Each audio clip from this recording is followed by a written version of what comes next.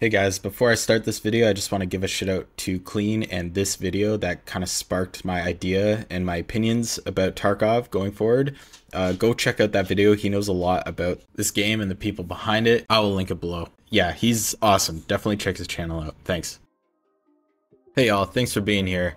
I made this video because I want to bring attention to something that I've not heard anybody really talk about before and shine a pretty bright light on what I think Tarkov's full release is going to look like. And what I think it's going to be is something far different to what we have now. And why would that be? I think it's because of Tarkov's genre-defining gameplay loop, one that I believe they're going to scrap almost completely. Now this is interesting to me because they practically invented this gameplay loop for the beta version of this game, and it's spelled success for them for over 9 years. Now all of these things have been discussed before and I've heard them in many other videos, but what has not been talked about is what this gameplay loop is going to look like at full release will be something akin to a gameplay loop that was genre defining way back in 2007 with the game Stalker.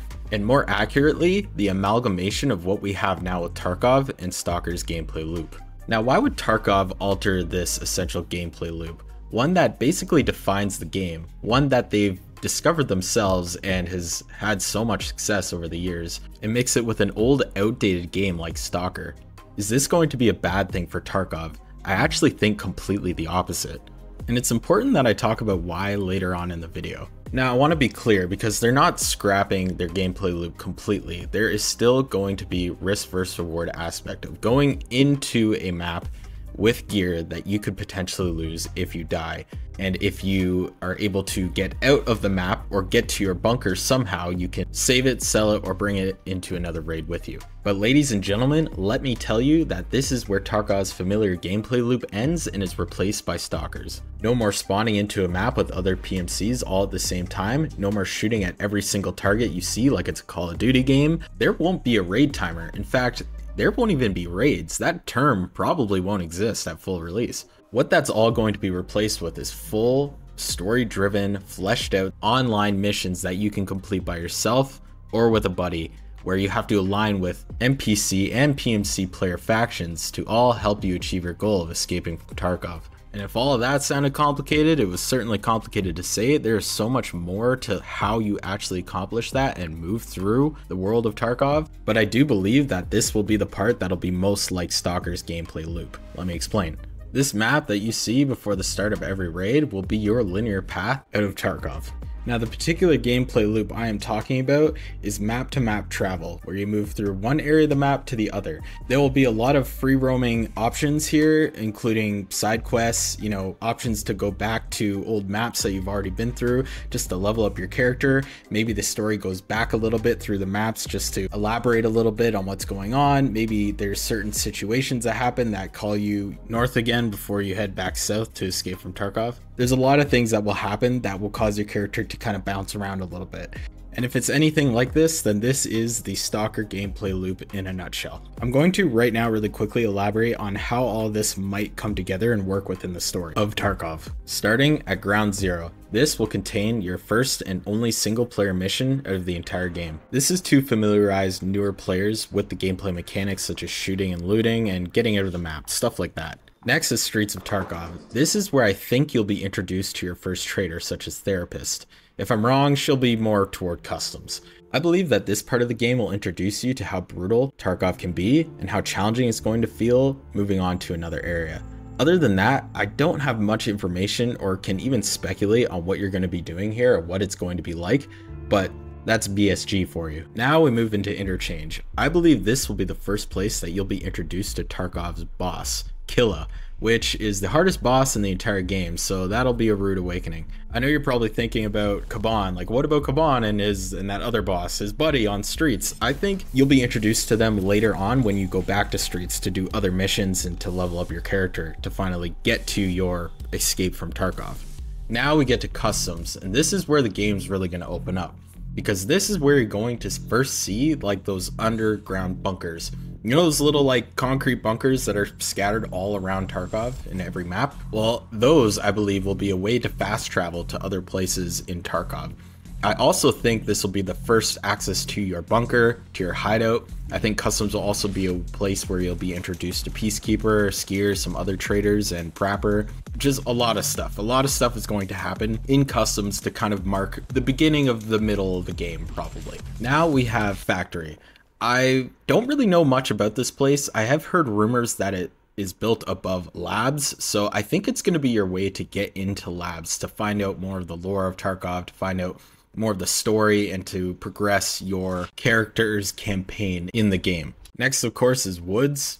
I don't know, cultists, Sturman. I'm not really sure what's gonna happen here. It's gonna get fucking sideways, that's for sure. I think this is where the story just gets weird, with side characters and all sorts of other bad actors or good actors or people that you may or may not work with within Tarkov that all kind of come together in the story. Moving over to Reserve and Lighthouse and Shoreline, I'm kind of gonna bunch them together because I have no idea what's going on.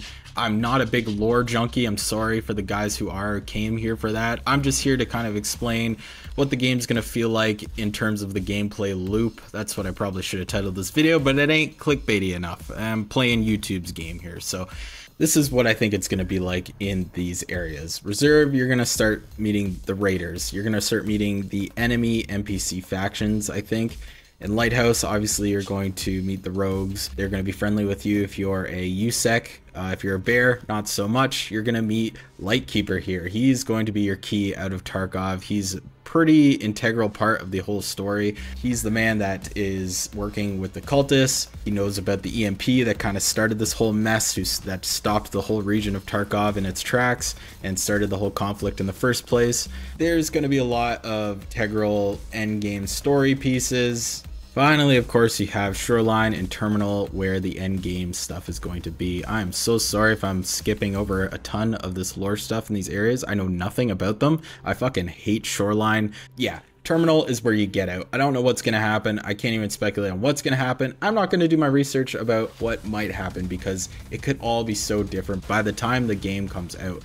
So just be patient, expect what I told you today, and this does bring me to my final point of why I think this gameplay loop change is going to be great for Tarkov. For anyone who knows anything about anything at all, knows that what goes up must come down, and that is especially true about anything that's successful. This gameplay loop of risk versus reward, looter shooter, extraction shooter type genre is now just becoming replicated so much in games like The Division, Ghost of Tabor VR. You had it with Cycle Frontier that shut down. So many other games I'm sure I can mention here that are now following in Tarkov's footsteps. You even have Call of Duty with their DMZ. Because of this, the market is going to have no lack of extraction shooters. In fact, may become very saturated of them. Tarkov pivoting their innovative gameplay loop may spell their success once again at the end of their beta phase, renewing popularity in the game when it matters the most. 1.0 full release. And finally, yes, finally,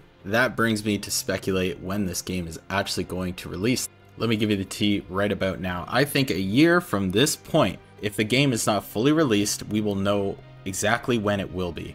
I think they'll have everything ready to go. I think that people should expect the game to fully release within some sort of time zone that they are told and everybody understands and is clear from BSG to the consumer themselves. So I really look forward to that. I hope you do too, because I think this game is going to be so much better than it even is now. And with that being said, I really want to thank anyone who stuck around this whole video. I never do these types of videos. Obviously, if you look at my channel, I do VR stuff. This is way different. I just love this game, and I had this burning opinion in my head as soon as I heard about what the gameplay loop was going to be like from Clean.